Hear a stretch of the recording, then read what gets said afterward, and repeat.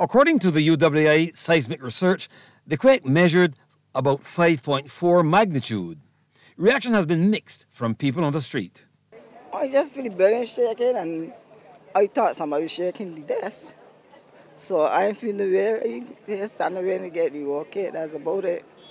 It ain't really affect me and my body or nothing, so I good to go. It's definitely another one come behind because it's get one back to back or something, so. Another startled female described her feelings under the conditions. I was actually on my phone looking at something, and I normally suffer with vertigo, so I thought I was having a little episode, and I heard everybody say, get out the building, there's a tremor. So it was a bit weird at first. At Rubis Service Station, manager Jeff Ford blamed climate change, saying we can expect anything these days.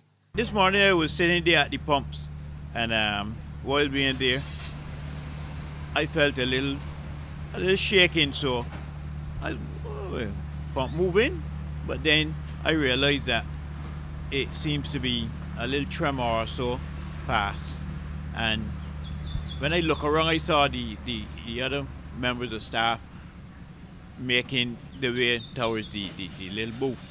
So I asked them, what happened? They said, you don't just feel this thing? I said, yes. But it quickly subsided and we were back on task again. Representative of the business community, president of the Barbados Chamber of Commerce and Industry, James Clark, says they are guided by the Department of Emergency Management but have plans in place to attend to natural disasters. The Chamber has a risk management and crisis recovery committee that advises the Chamber on any such matters or such events.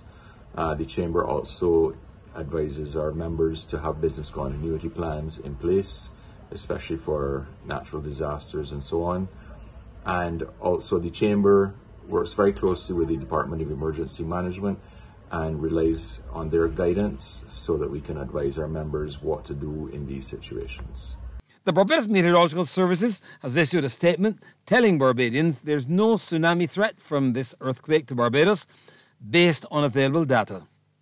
This event has occurred almost on the anniversary of one that shook the island on November 29, 2007. Trevor Thorpe, CBC News.